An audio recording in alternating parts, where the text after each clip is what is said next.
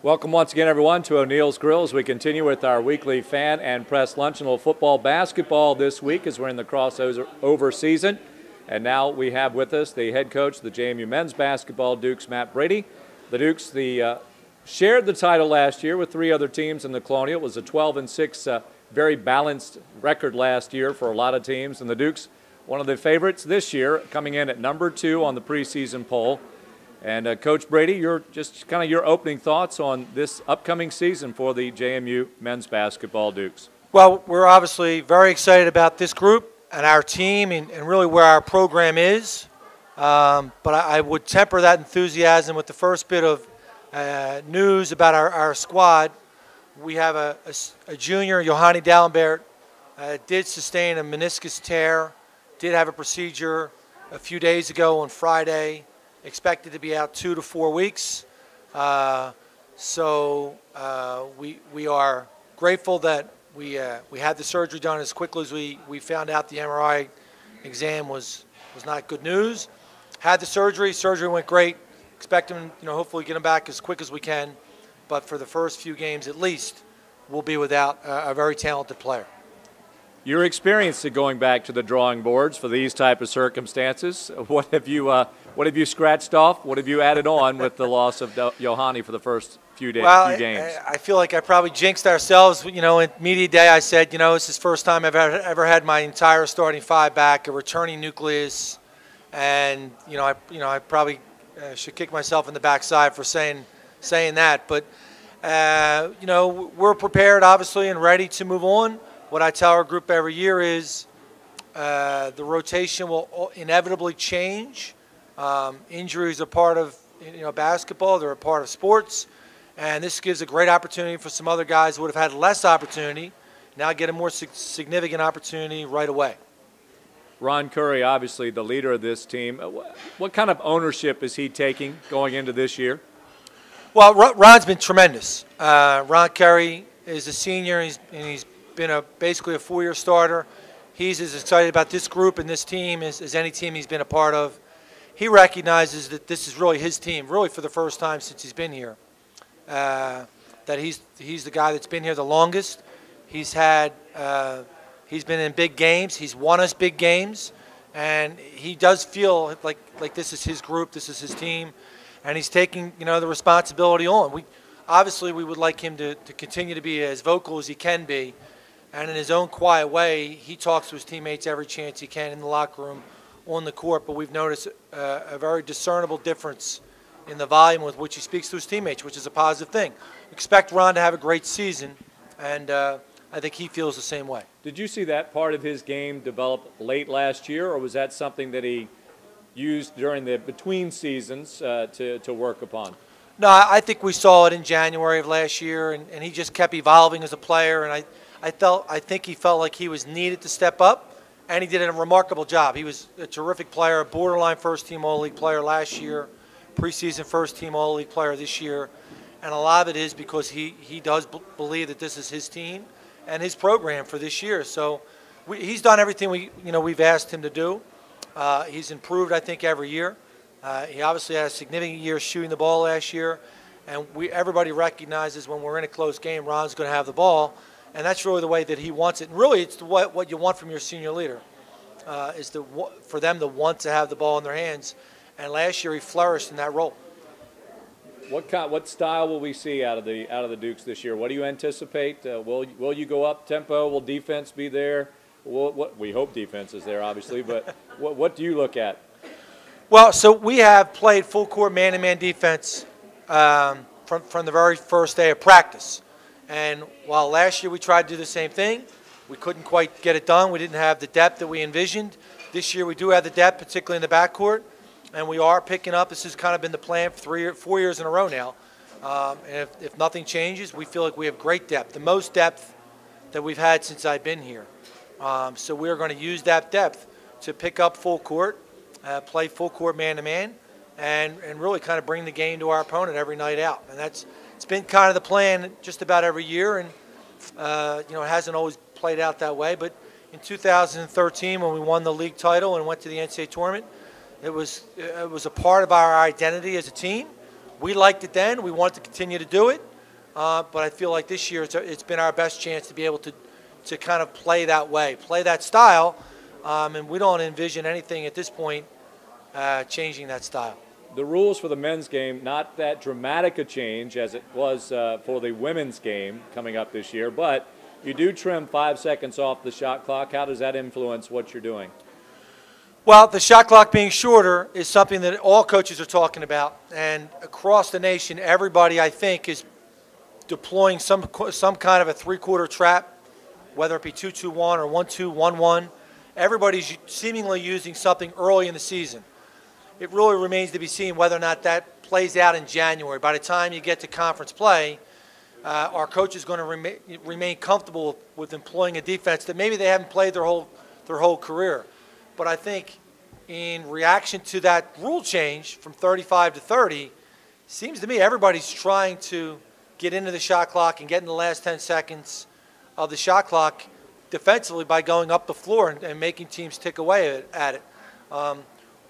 Truth of the matter is we're not playing the way we're playing this year because of the shot clock. This is the way we've wanted to play for some time, so we're going to play the way we feel we can play. And the shot clock being shorter may in fact benefit us. It may not in fact benefit college scoring going up. I would say to you nationally, coaches are really ambivalent about whether or not this is going to change scoring. And there's just as many coaches that feel the scoring could potentially go down as it will go up. I think you may see shooting percentages go down as they may go up. So I give a nod to the NCAA for trying it. I think it makes sense in all likelihood, but I'm not sure the intended consequences are going to be what were the foreseen consequences. All right, thank you for that perspective. Coach, we'll open it up to other members of the media here at O'Neill's Grill. Coach, when you look at the player and the individual that Ron Curry is today, how much of that is because of the growth that he went through in that second half of the season? How was that a turning point for him as a player? Well, you know, Ron's not a very vocal guy, and he's not a very demonstrative guy, but he had to take responsibility for this team last year, being the only junior starter on the youngest starting five in the league. And I think he recognized it, and he flourished in that role. I think if there were other juniors on that team or if there were other seniors on that team, I'm not sure that his growth would have been as quick. So in a very real way, he benefited by being the oldest guy on a young team. And I think we're going to continue to see him grow. You know, the thing I say about Ron Curry is that he has become the player we thought he would be when we recruited him. You know, when we recruited him, he was the highest rated player to come into the league that year. And I think he kind of validated those rankings last year. And in his sophomore year, I thought he was up and down, but showed some growth as a player and as a person. And I think across the board as a junior, he really developed as a person on and off the court. He's much more comfortable being in the spotlight. He's much more comfortable, I think, with his classmates, not just his teammates. And then when you look at the players who are returning like Jackson and Winston, even Yohani, do you see them kind of taking the cue from Ron, taking the memos that, hey, he's stepping up, they should too? Yeah, I do. And you mentioned two guys that I think really want to take ownership in this team is Jackson and Yohani, and they are making strides. The other guy that I think has done a remarkable job trying to take ownership of this team is Tom Vodanovich, who I think very similarly has gone through growth as a person on and off the court, and we hope that he continues to grow as a person. But he's grown as a player. He's a remarkably much more coachable guy. And in our view as a coaching staff, you know, we recognize that guys that are 18 to 22 think they have all the answers. Invariably, they learn that they don't. And Tom has learned lessons I think are invaluable. And he's really taken to heart.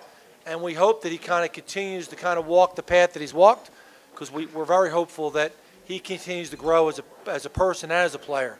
I think he's certainly gotten better. He's exponentially more coachable. And I think he's got room to grow in that regard. But I think those four guys really want to be leaders on his team. And I think the other guy, that Winston Grays, was a starter, came off the bench for the last 14 games of the year, and handled that role with great responsibility and maturity. And whatever his role is, what we have is a great confidence in with Winston is he's going to handle his role really well. He's really a mature guy, and he helped us win a lot of games last year. So that's a really solid nucleus of people, not just players, and I think they're really on the same page in all regards. So hopefully this team can make another step. Coach, you've been able to see your team get some competition, scrimmaging. What have you been most pleased with this early on that they've been able to do? Yeah, what I've been most pleased with this team really is the bench has been the loudest it's ever been. And, you know, we scrimmaged twice and empty gyms by NCAA rule. Our team was remarkably louder than the other two teams when we did something positive. Our bench was standing up.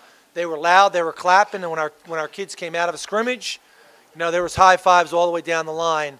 And that's another step for our group. And beyond the X's and the O's and the execution, I can't tell you, that's invaluable for our coaching staff to recognize, that our players recognize that we're all in this together. And, you know, part of our slogan, all in this together, you know, we're all in. And this group has been all in for 2 scrimmages. I foreseeing this, you know, kind of being a snowball that gains strength through the year. Invariably, we're going to take on some water here. We're not going to go undefeated, we don't think. But I think this group is the strength in this numbers and the strength of mind of this group is tremendous. You told me a couple of weeks ago you weren't sure who your starting 5 was going to be. You knew Curry, but outside of that, you really weren't sure. That's a positive thing because you've got some nice pieces to put in place, don't you? Right, we haven't decided, actually. You know, we'll probably decide in the next 24 hours what our starting lineup is. There's a lot of different combinations we can put on the court. Unfortunately, one of the combinations obviously does not include Yohani, you know, who was a virtual starter, certainly a starter for our team. Ron is the one guy that I feel really comfortable with. Jackson's a guy that I think has earned it through his play last year. And I think our players recognize the competition is open. And there's great competition in this group. And, you know, there's 12 or 13 guys that are really fighting hard every day, and we're going to keep getting better every day. That's some tough news on Yohani. How'd the injury happen?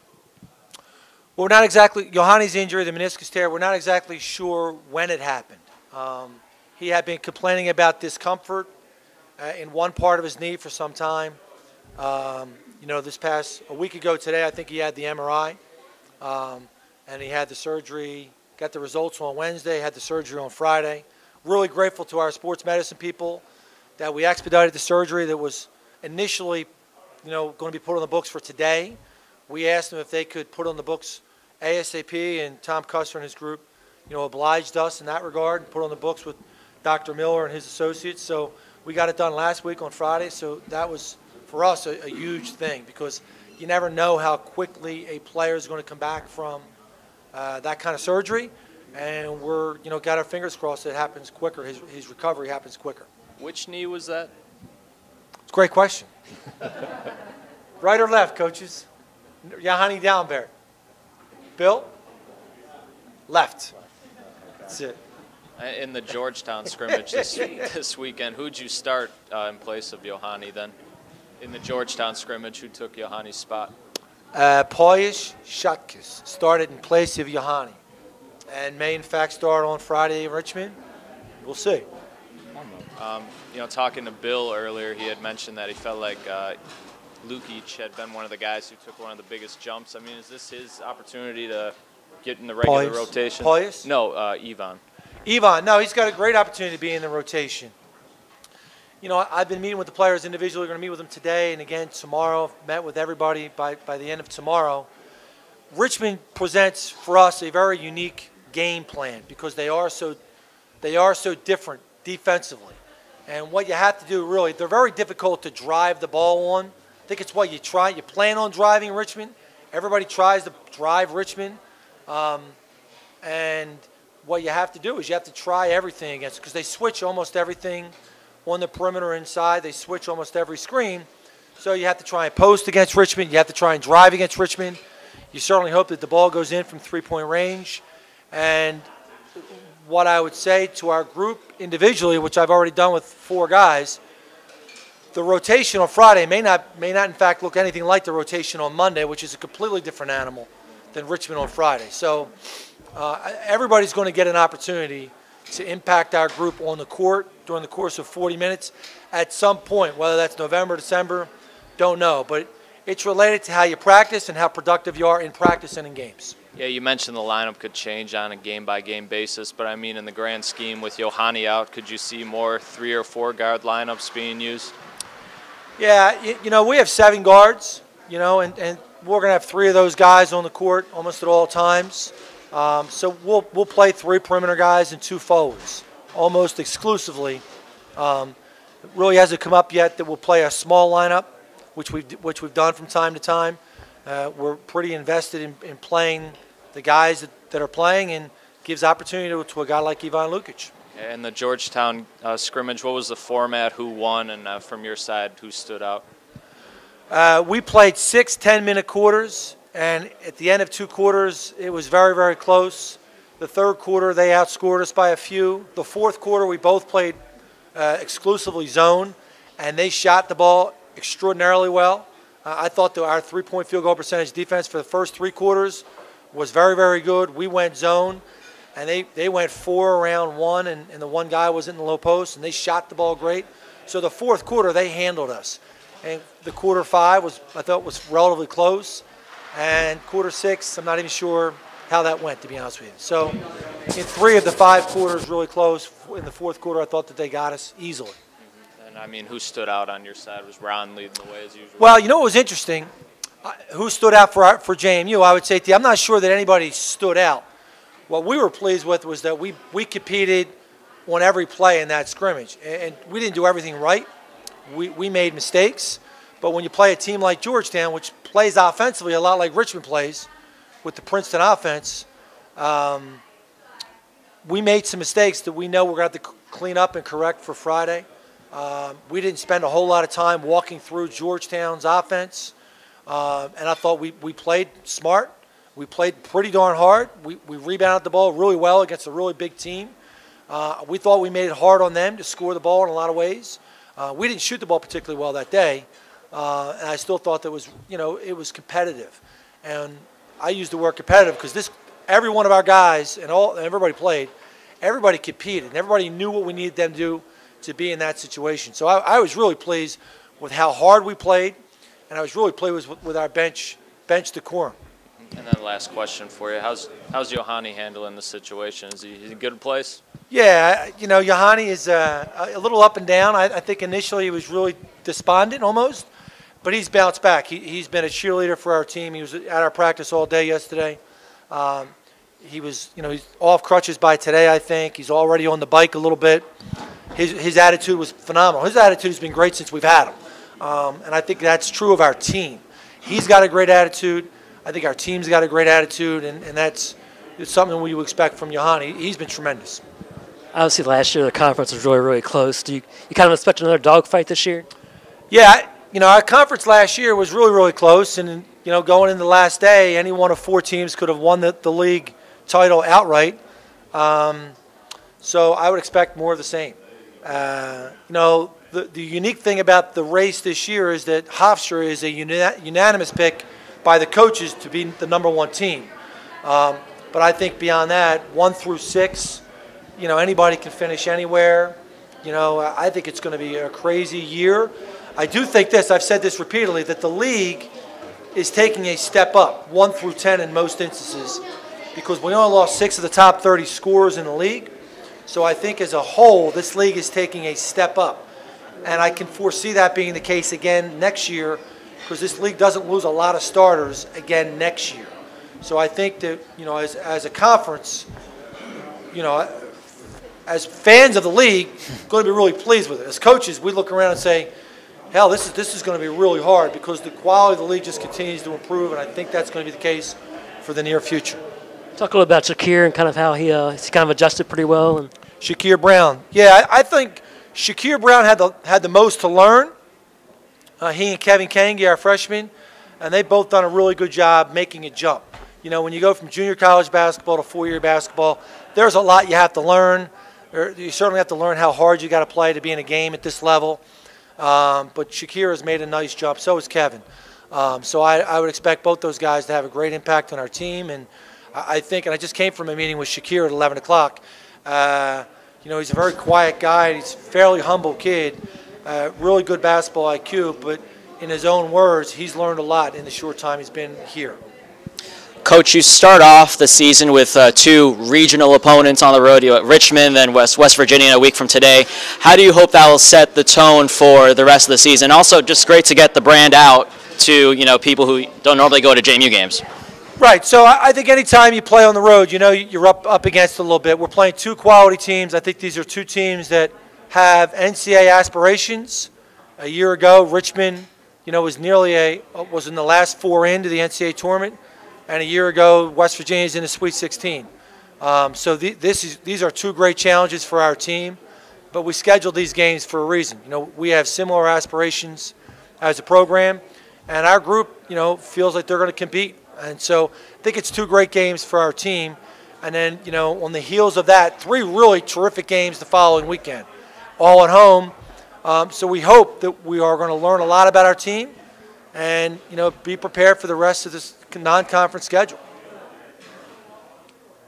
We're done, gentlemen? Okay, thank you very much. The Dukes on the road at Richmond on Friday night, and they will face the West Virginia Mountaineers 1 week from today, Monday, so Coach Brady will not be here on Monday, as the Dukes will be facing the Mountaineers in Charleston, a neutral site game at Charleston, West Virginia on Monday night as well.